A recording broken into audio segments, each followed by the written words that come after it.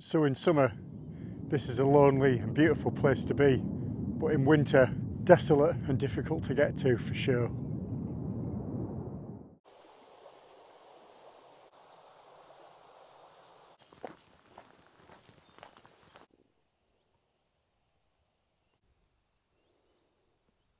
Welcome back to the channel.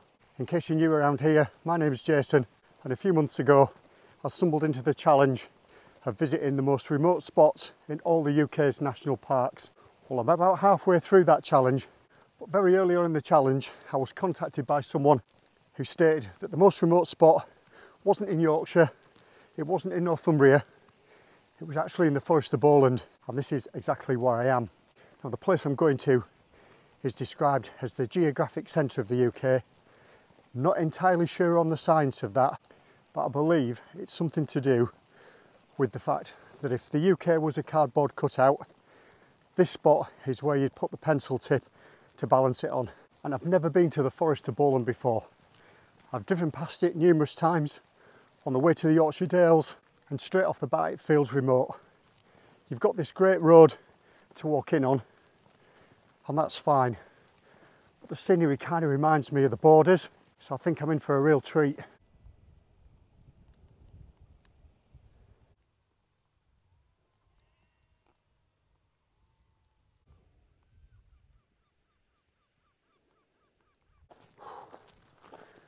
Well, the map doesn't lie. I've been going about an hour and a half now, and this is the first serious incline that I've come across. And in this weather and this heat, it's certainly sapping. Now, I'm not going to complain too much about the weather because I never get it right. Just been waiting for a decent weather window to come and do this bit, because the heads up I was given was it's best attempted after a reasonable dry spell. This is about the best we're going to get.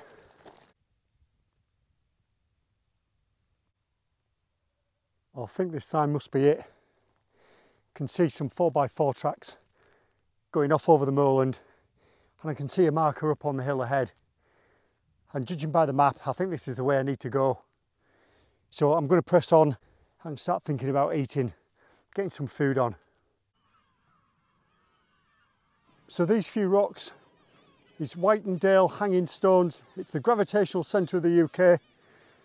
It's certainly remote, it certainly feels it, but I don't know what's going on in the background with all these gulls. There's dozens and dozens of them. They all seem to be a little bit agitated, making plenty of noise. I'm not sure what that's about. It's not the easiest route to get here either. Once you leave the track at that sign, you've got to trust in the 4x4 track. It does pick out posts as you go along. It's here for a reason.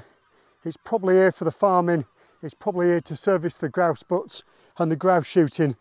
You've just got to trust it. You get as far as the gate, pass through the gate, and then head towards the stones in the distance. It's not that far from that point. I'm just glad I had decent weather and it was fairly dry underfoot, so I would imagine this would be quite difficult otherwise. Well, I think this rock's going to provide the shelter that I need for tonight. I've found somewhere around it that's probably dry enough and probably flat enough for what I need. So I'm going to get my shelter up and then I'll bring you back then. Well, there I am. I'm all set up. It's not exactly where I wanted to be, but I think it's going to do a job. I've had to come up here because of the flying insects. There's loads of midges around. It's going to make it really difficult where I wanted to camp underneath that rock.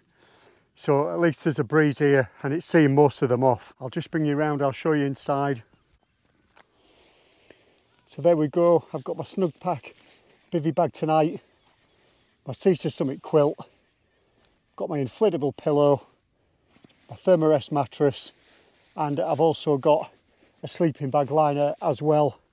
I think if I'm too hot during the night, I'll take the sleeping bag out and just get into the sleeping bag liner, and I should be right enough. It is going to be warm tonight. I think I might have overdone it, but there's no thermals, no down jacket and pants, so we should be good. Okay, it's about 10 to 8. I think it's about time I got some food on. So for my tea tonight, God, these midges.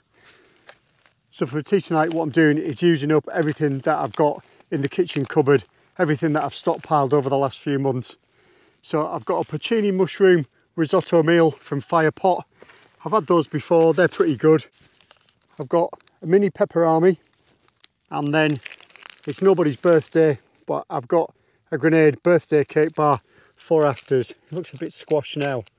Don't think I'll bother with a hot chocolate tonight, but I have got some sleepy tea bags as well. I think I'll have one of those. That should see me right. And I've got an assortment of snacks and bits and pieces to last me well into tomorrow. Well, as that sun's gone down, it's got a little bit chillier, so I've put my jacket on while I have something to eat. Don't think I've used enough water on this one, so it could be quite dry. There you go.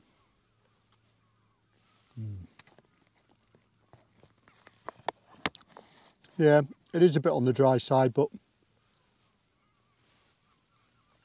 other than that, it's not too bad. So if you've enjoyed the video and not my cooking, leave a thumbs up, leave a comment, let me know what you think. Have you been here before? Is this really the most remote and central point of the UK? And if you haven't done so already, subscribe to the channel, hit the bell notification button, and you get a heads up every time I upload a new video. So what I'll do is I'll finish this and I'll start getting packed away, getting everything camp tidy, and then I'll bring you back once I'm inside the bivvy bag. Just look at how stunning it is out here tonight. Absolutely fantastic. Well, as you can see, I moved off those rocks. I wasn't entirely convinced it was going to do my thermarest any good, being underneath that hard surface.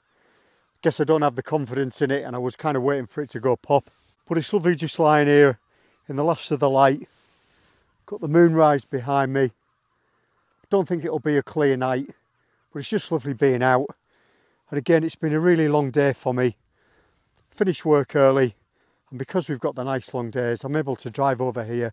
It's not that big a journey, so I'm able to maximise my time out as well, and just lie out here and be in the outdoors. God, it's fantastic. Anyway, I'm going to enjoy the last of the light, and if nothing else changes, I'll bring you back in the morning. Just hope I have a decent night's sleep.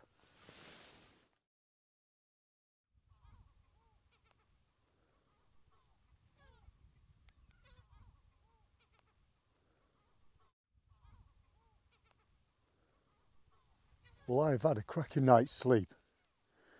I was really warm in there, but not too warm.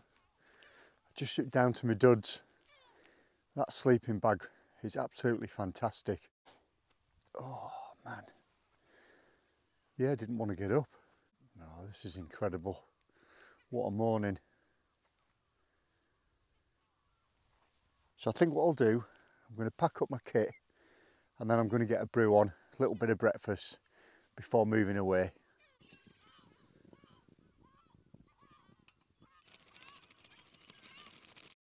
Just pour that in there.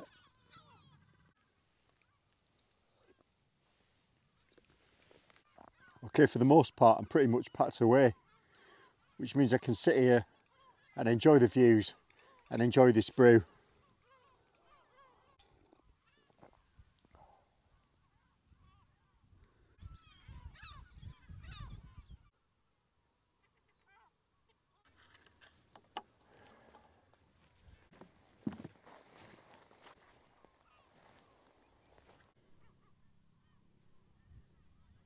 Well, I'm glad I chose to use the bivvy instead of the tent. Not very many suitable places to pitch last night. The bivvy bag was perfect. And like I said earlier, had a great night's sleep. And I guess these places are remote for a reason. The land's not up to much. It's maybe only good for a bit of grazing and ground nesting birds. It's generally wet and boggy and difficult to navigate, but I've had a great night out. This is perfect. And a lovely walk back on decent tracks now, in no rush at all. And it's quite warm this morning. Out of the way of that breeze, it's going to be another warm one. Hopefully some of this cloud burns off. So this is a good place to leave it. If you've enjoyed the video, leave a thumbs up, leave a comment, subscribe if you've not done so already, and I'll see you next time.